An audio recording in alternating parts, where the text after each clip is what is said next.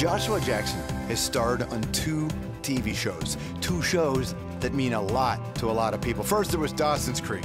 I don't wanna wait for our lives to lay on. People still identify with Josh as Pacey, and that's something that he still likes to have a little fun with. Let's get out there and meet some Pacey fans, yeah! And then there's Fringe, a show that managed to scratch the itch that the X-Files left when it went away.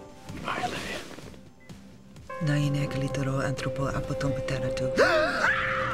But to us, Josh, just a good kid from Vancouver who just happened to win a Genie Award for this, a wonderful trans-Canada road movie called 1 Week. And even though he lives mainly in LA, he still identifies as a Canadian, likes to do Canadian films, like this one, which premiered at the Toronto International Film Festival. It's called Inescapable.